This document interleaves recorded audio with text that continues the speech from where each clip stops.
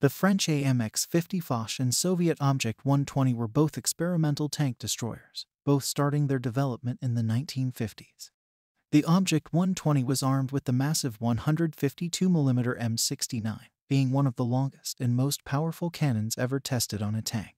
Capable of firing armor-piercing fin-stabilized discarding sabot projectiles, the cannon would have easily penetrated any tank of the era, including the exceptionally well-armored AMX-50 Foch. However, by the time the Object 120 was being trialed, Soviet anti-tank guided missiles and the 125mm smoothbore cannon were being developed. These were more compact and versatile than the massive M69 cannon, while still offering exceptional performance for their time.